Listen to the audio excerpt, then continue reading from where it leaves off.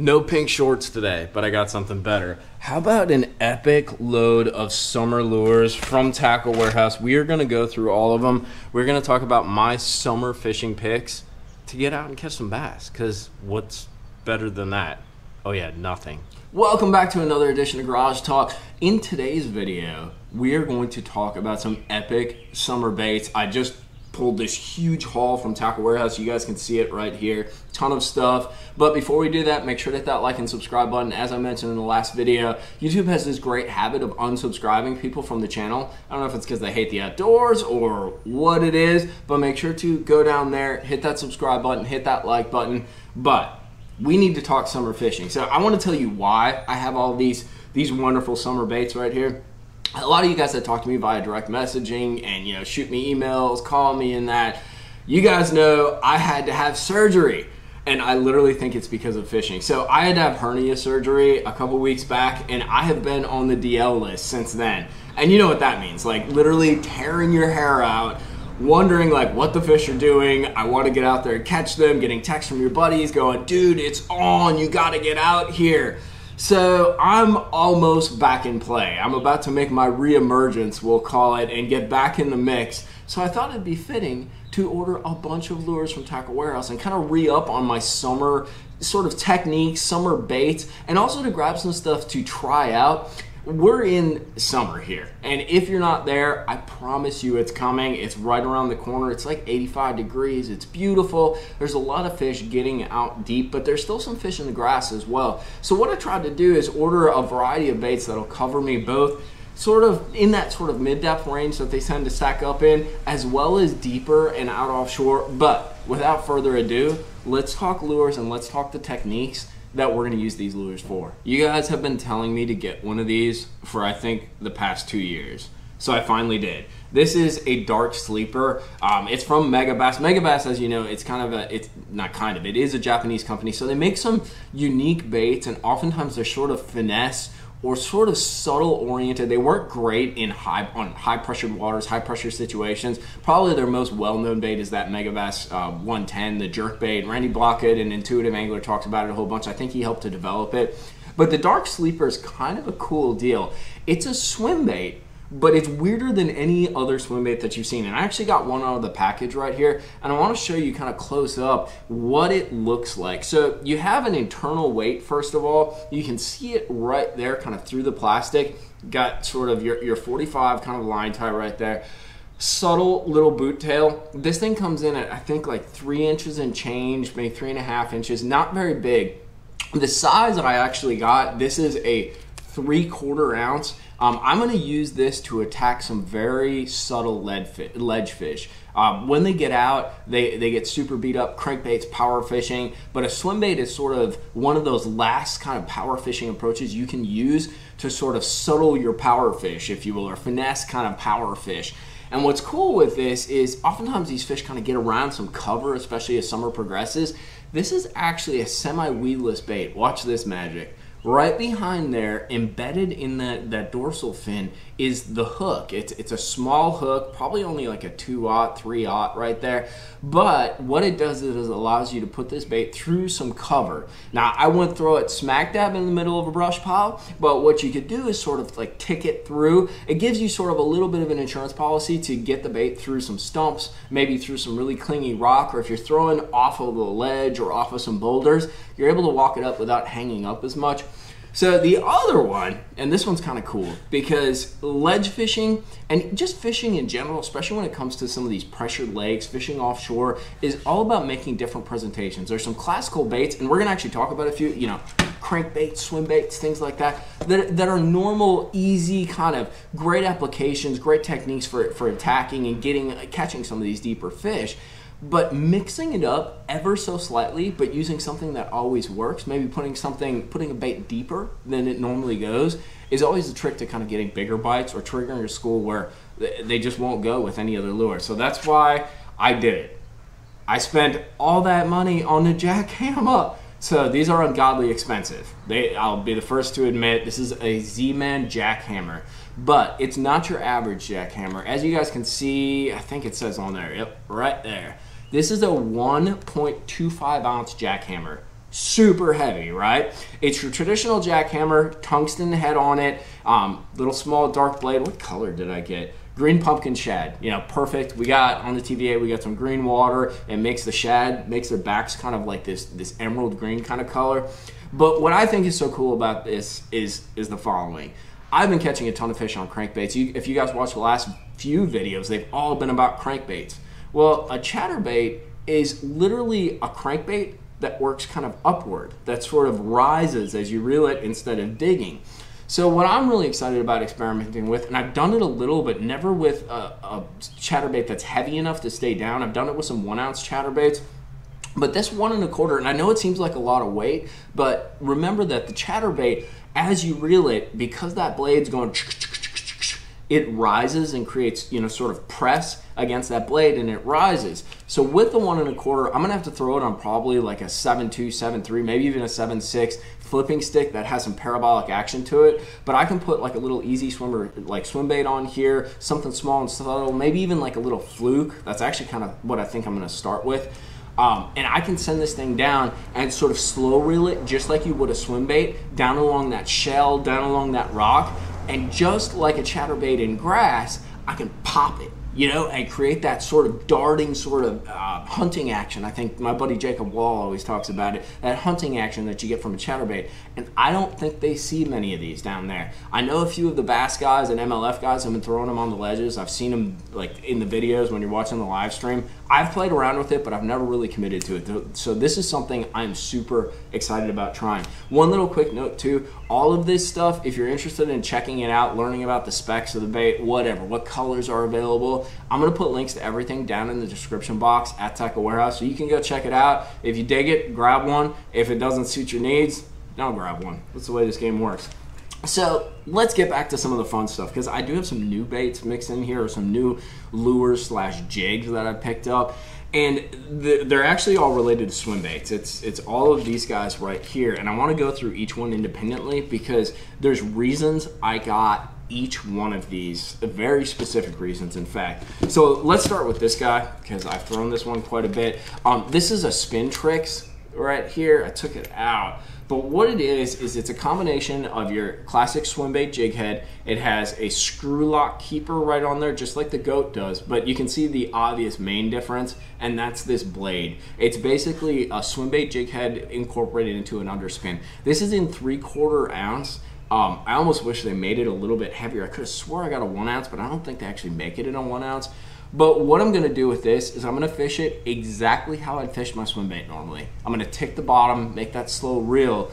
But what's really fun with this is when I stroke that swim bait, with this going up, you get that blade report, but then you also get kind of a cool flutter as it goes down and this blade flutters. I will be 100% honest and tell you that literally I've caught fish on a swim bait throwing this style of rig and tried to throw a naked one to them, just a standard swim bait on a jig, like a jig head, like a Goat jig head or something like that, and they have not bit it. So there are times when that little bit of extra flash makes a huge amount of difference. And this is actually going to relate kind of going into these next jig heads I'm going to show you. One of the other cool things with this is, although the blade is not hugely extended down, one of the hardest things that we run into with a swim bait is knowing if you're fishing cover, if you're ticking that cover before you actually hang the bait.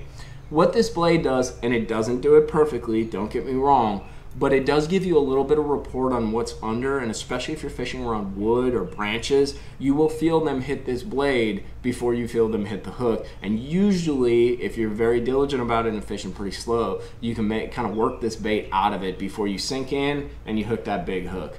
These things are a little bit pricey for what they are, but you need to have some in your tackle box for summer. They make a big difference. They're great for catching suspended fish as well when you're actually riding that swim bait up a little ways. So let's move on to another thing. You guys know how much I like brush pile fishing, and summer is one of the best times to do it. One of the things I've struggled with is sort of a subtle technique. I don't know what you'd call it, maybe like floating a swim bait, but basically what I'm doing is I'm using a swim bait to tick the tops of these brush piles, or tick the tops of these trees. You do it a lot for spotted bass, but oftentimes you don't even need to tick the top of the tree. You can kind of just reel over it. But when it comes to largemouth, it seems that contact with the brush is hugely important. But if you try that technique and I've done it a whole bunch, you hang a million swim baits. It's extremely frustrating. You end up losing a lot of line, and you lose a lot of baits and a lot of jig heads. So what I've been looking for is a swim bait jig head that provides me the same sort of specs as my goat, where it's sort of like a standard but a little bit stouter hook. And it also provides that screw lock, but I get a brush guard as well. So what I found is these guys right here. These are screw lock swim bait heads. I'm gonna pop one out to show you. They're pretty cool looking. I think the same people that make these guys, the Blade Runner tackle, are the ones that make my underspin thing. I don't even know what I did with it. Here we go. Yeah, they all make the same one. So basically what you have is a standard wire hook. You have a brush guard right there, and then your screw-on keeper. And what that's going to allow me to do is take, say, one of Ryan's like bass, what do you call it? I always forget the name of his swim baits, but like one of Salzman's swim baits, a hollow body, or I can take an easy, or some of these swim baits I'm going to show you in just a second. I can put them on there, screw them on. I don't get any slippage, because one of the things that you do when you tap the brush is you kind of almost like jig fishing, like if you're throwing a football head through it, you sort of pop it out, and that sort of contact and then popping action creates a reaction, and these jokers chew it. So I got them in 1/2 ounce, which is ideal for brush piles anywhere from like 10 to sort of, I'd say like about 20 feet. And then I did also get them in 3/4 ounce. That's for stuff when you're going deep. That's when you're looking at like 30 foot, 35 foot, super deep.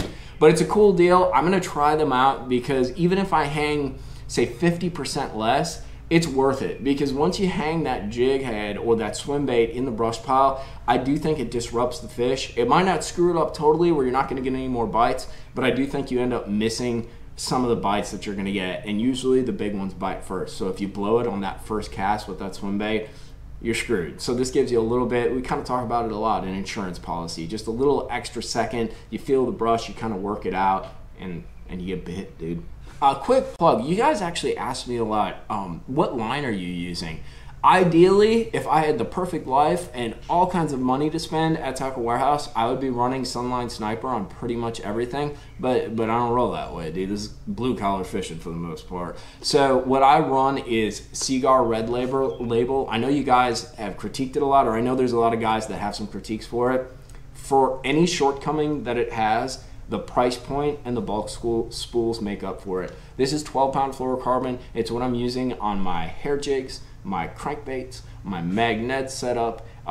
It's great to have 1,000 yards. I only have to buy line like twice a year or something along those lines. You guys know I got a million fishing rods to spool up, but it's an awesome deal. That's what I'm using. Stretch is a little bit more than what you'd find on Sunline Sniper, but overall it's quality fluorocarbon at a stellar price.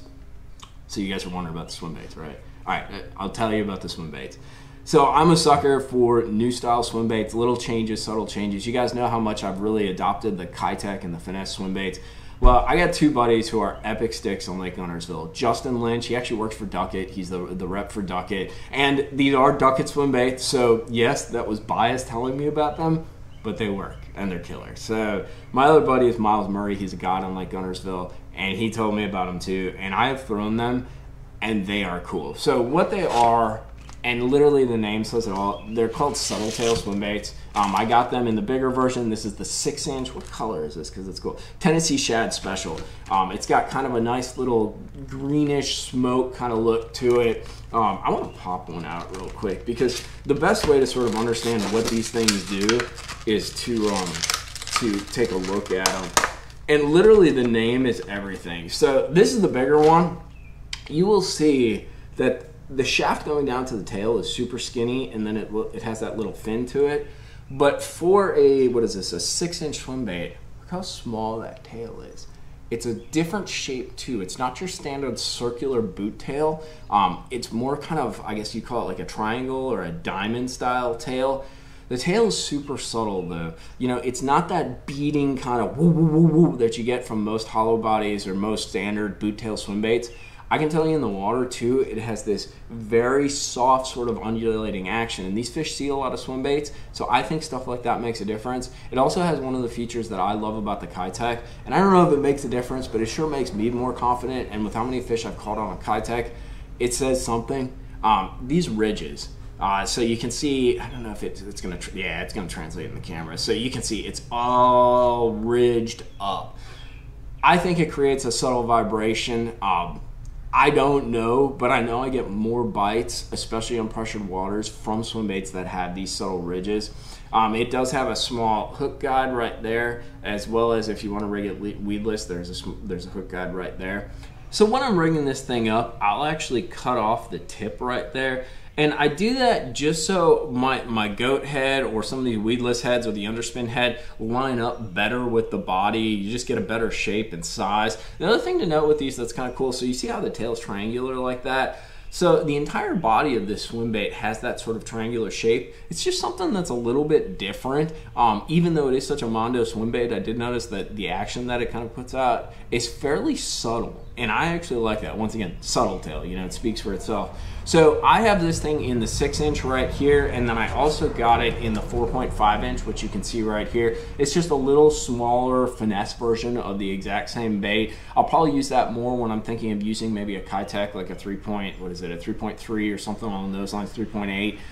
It's just kind of a subtle replacement. It's a little bit more slender than that Kitech as well, so it just gives a little bit different presentation. Lastly but not leastly, you can't talk summer fishing without talking about a little bit of finesse. So I stocked up on some of my Damiki stingers, as you guys know, on my Ned rigs or for Nico rigging, things along those lines where you're making a finesse worm presentation. It's a great way to clean up in summer. You don't always have to use big baits, and having like a little small stick bait or finesse style bait to clean up on some of those fish is hugely important. So I grabbed some stingers. These are the 3-inch version, but have a Ned rig, have some kind of little worm. I like my stingers and my fat ace, but killer presentation. Summer is a fun time to fish. You can experiment with a whole array of baits like these. You can try a lot of different things. The fish are potted up, you catch a bunch, and you got a shot at catching some big. So I hope you're able to get out there, because I know that I am finally making a comeback, and I'm gonna get out there and do some fishing, and it feels awesome because I've been cooped up in the house after this surgery, and it's about time to bend the rod and slang a little bit. But if you guys enjoyed this video, make sure to hit that like and subscribe button right down there. Support real fishing, and definitely go check out JT's Garage Talk. He has his own unique perspective and years upon years of tournament experience to share with you, and he's a good dude, man. So support good people, support stuff that teaches you how to catch more and bigger fish. But till the next video, hopefully an on the water fishing video, we will see you again. Tight lines till then. We are out for today's Garage Talk.